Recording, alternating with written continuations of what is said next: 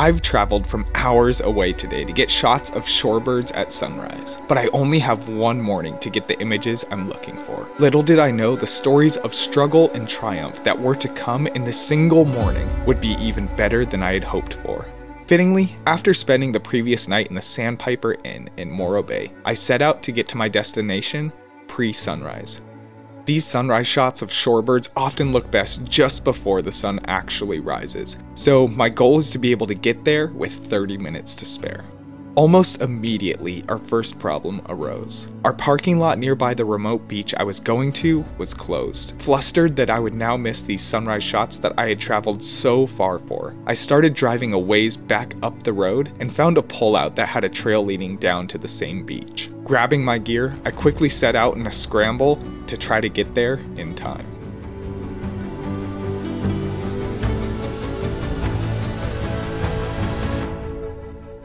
If I wasn't rushed, this hike would have actually been stunning to get to take in and enjoy. Morro Rock sat beautifully out in the distance, just above the fog layer, and I grabbed some shots of it in purple light. Along the way, I ran into a California scrub jay, early morning in the dark, and grabbed this shot here as well of the familiar bird. As I approached the sand spit, the sound of crashing ocean waves grew louder and louder. Amazingly, after rushing to the beach, I arrived just in time to pull off a couple of shots pre-sunrise while the lighting was still soft on the birds. Getting shorebirds at eye level can be challenging, but thanks to my new Skimmer GroundPod from Hunt's Photo and Video, I was well equipped. This Skimmer GroundPod allows me to get down eye level with the shorebirds easily while keeping it from falling in the sand. In addition, it allows me to be mobile and slide around easily, rather than having to pick up and readjust a tripod every single time. As the sun was rising, I began to capture its warmth against the cool blue ocean water. These sanderlings glowed in the distance as I captured them preening and scurrying around. One of the cool aspects of it all was that due to it being spring migration, many of these sanderlings are molting at different stages, which allowed me opportunities to capture some in angelic blank white colors and others in rich reddish tan colors. As they foraged through the wet sand, I was able to capture stunning images of these color contrasts. As they grouped up and foraged as a unit, I was also able to capture some cool moments of them side by side.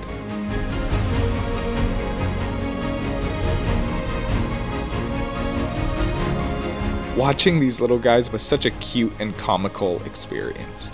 One particular sanderling I was observing was on a hot streak, finding sand crabs and digging them up to devour.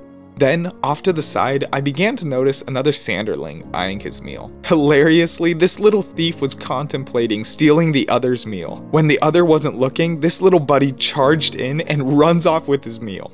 Furiously, the other sanderling chases him down, but was unsuccessful in re-obtaining his breakfast.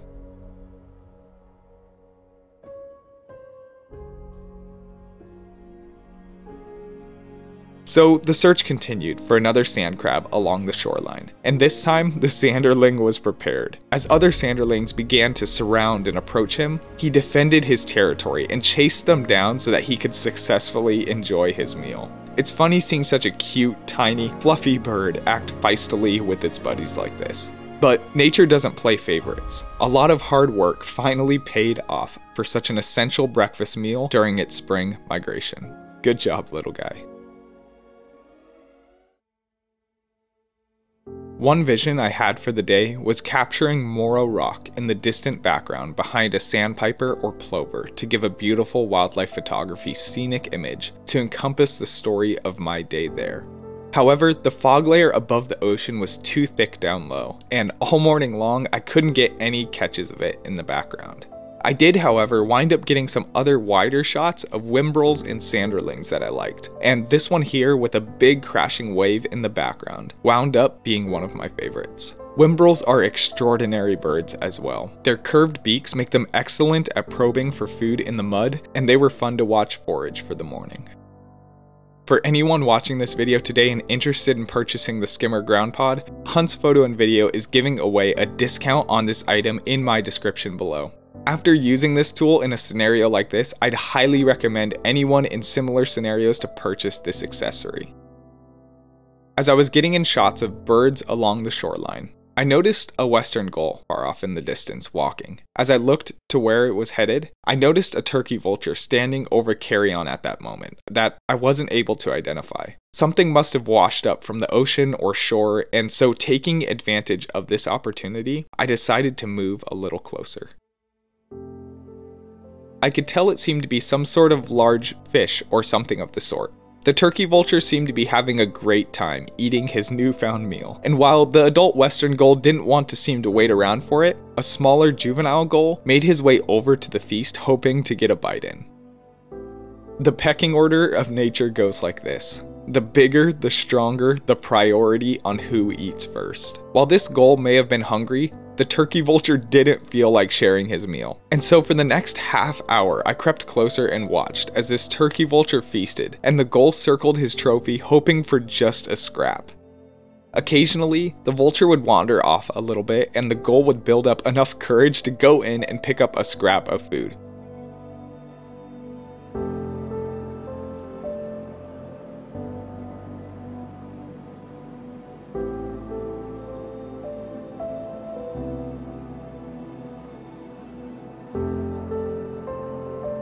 But even when he did this, the vulture would immediately come charging back to fend him off.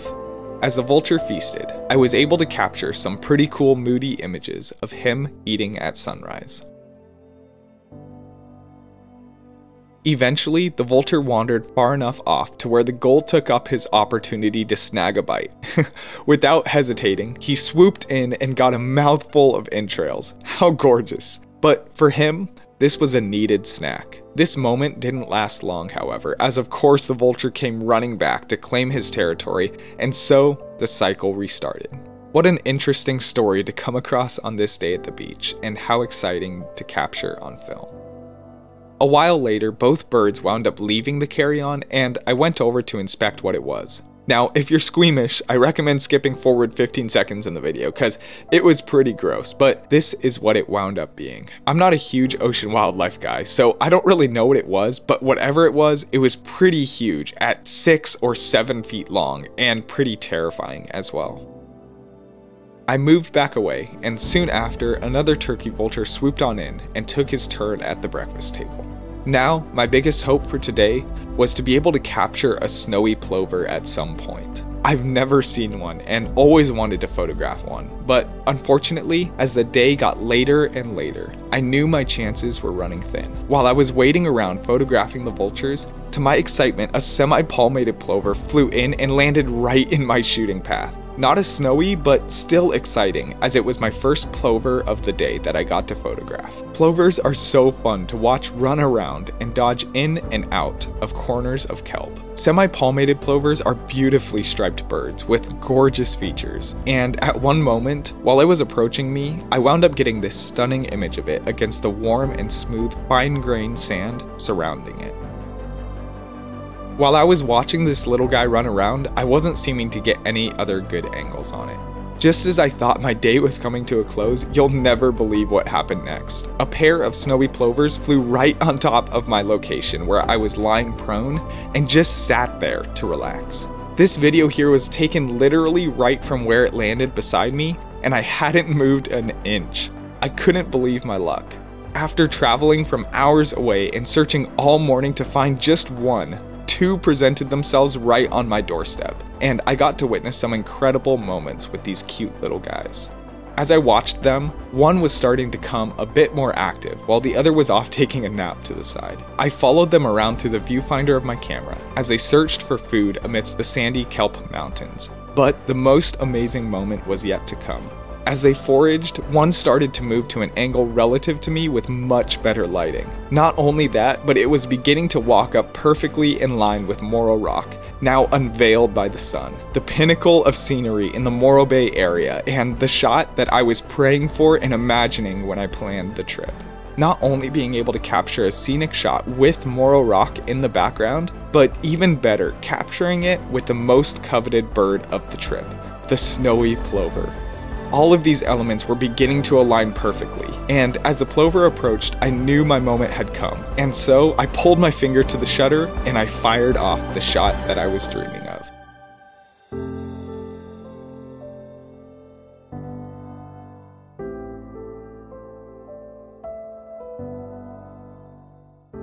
To my amazement, as I was walking back to the car through the sand dune hills, I ran across a pair of California quail foraging. Quail are so skittish in my area, and I never get the opportunity to capture them. So taking advantage of a beautiful lighting opportunity, I captured a portrait image of a gorgeous male standing watch over a female foraging below.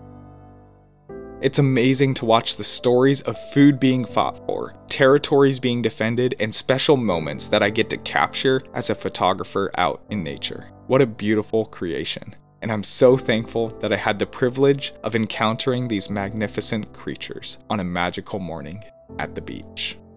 Thanks so much for watching. If you enjoyed today's video, I'd be honored if you subscribed. If you want to see another video like this one, check this one out here in the end screen. See you guys next time.